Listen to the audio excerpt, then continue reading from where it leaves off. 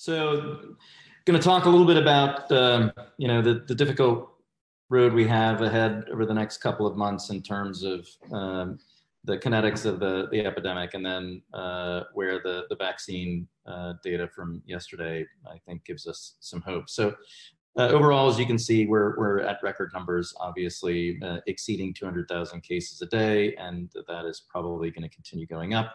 Nationwide, we also have increasing numbers of hospitalizations, over 100,000 per day consistently now, and our death curve, as expected, about a month lagging behind the case curve, is now in full upswing, and we're exceeding 3,000 deaths a day, and that is going to continue as well.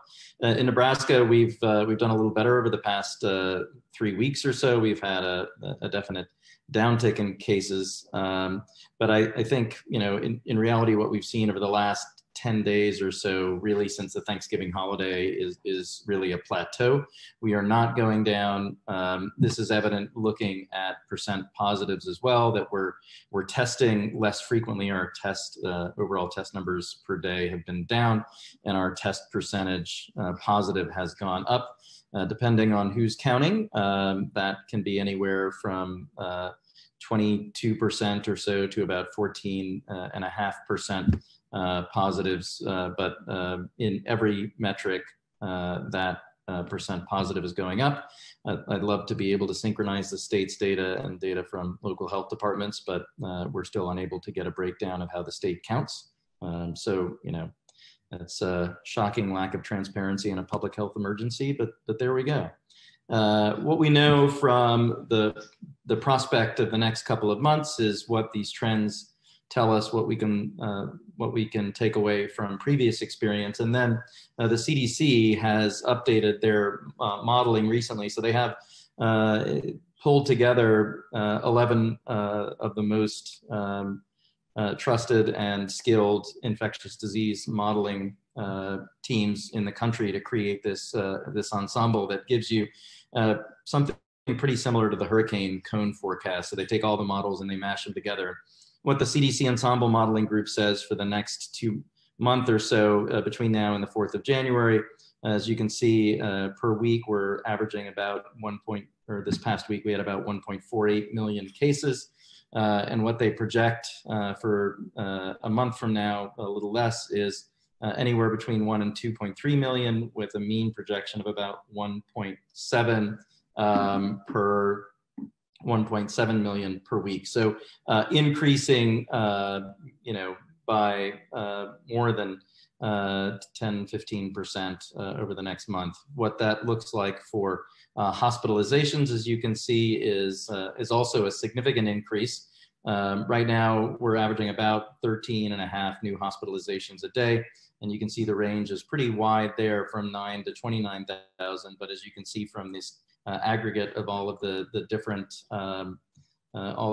models, the mean there is about 18.5, so 37% increase in hospitalizations, which is a pretty significant strain on a national health system that's already buckling under the weight of what we have now.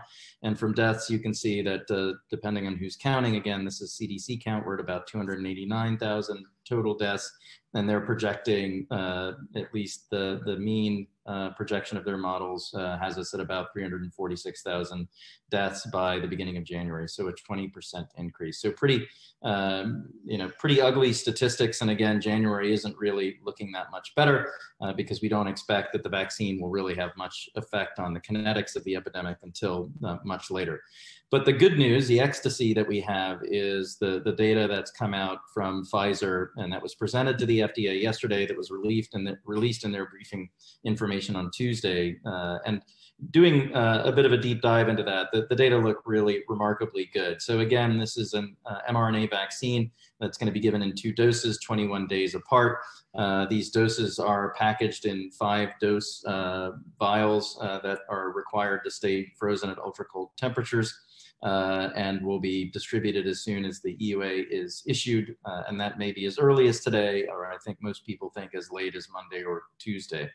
What this clinical trial data showed is remarkable efficacy, and you can see it's a large phase 2/3 clinical trial with almost 44,000 participants.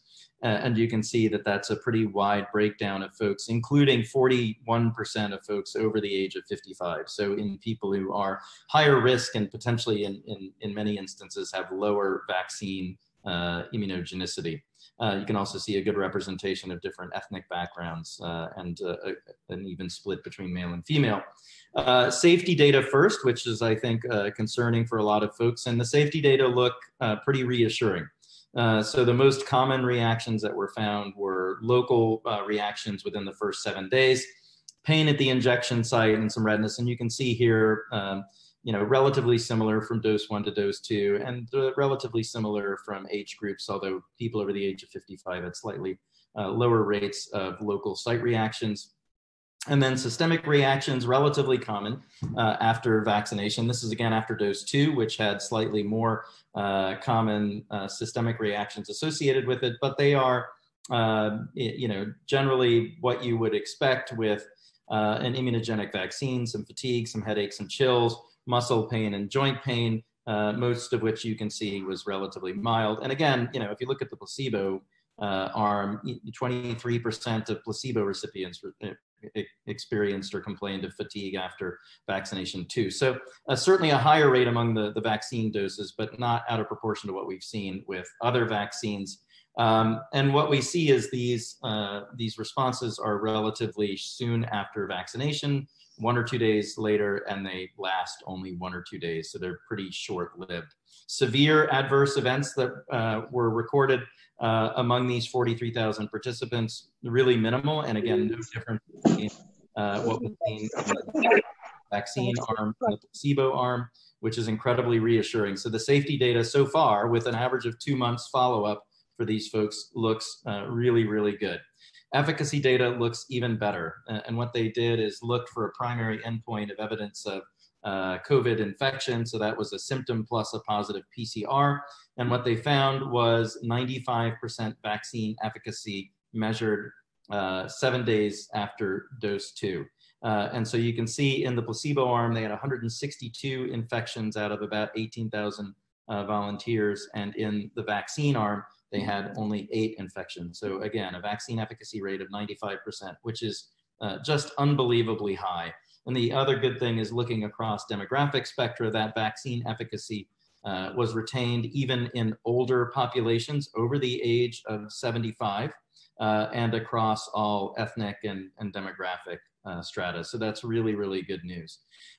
If you look at the protection against severe disease, the data is just as reassuring and just as remarkable. So you can see from severe disease after 7 days after dose 2, there were no cases of severe disease in the vaccine arm and 5 in the placebo arm. And if you look just after after the first dose, there was 1 case of severe disease after the first dose of the vaccine in the vaccine arm and 14 cases in the placebo arm. So again, looks as if it not only protects you against symptomatic disease, but also significantly protects you against severe disease. And this is the most remarkable piece of data, I think, overall. This is kind of the reverse Kaplan-Meier curve. So it shows how many people got infected, over the course of time after the first dose. So day 0 is dose 1. So you don't even get your second dose of vaccine until day 21 here. But what you can see is these curves dramatically depart from each other at about day 14. So what this means is that by day 14 after the first dose, they saw significant immunity in the people who received vaccine. And you can see that's basically a flat line from day 14 on. So 14 days after you got the first dose, you were essentially protected from infection. That's incredible news.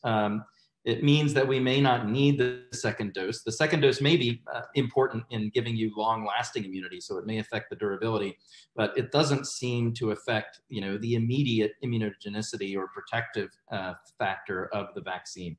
So great news, a remarkably effective vaccine from what we can see in the data that was presented, and also from, again, the first 44,000 participants, looks like it's, or 22,000 that were vaccinated, looks like it has a safety profile similar to, many other vaccines that we use. And so I think that's remarkable news, and we're going to be rolling that vaccine out to healthcare workers here within the next few days. So that is good news.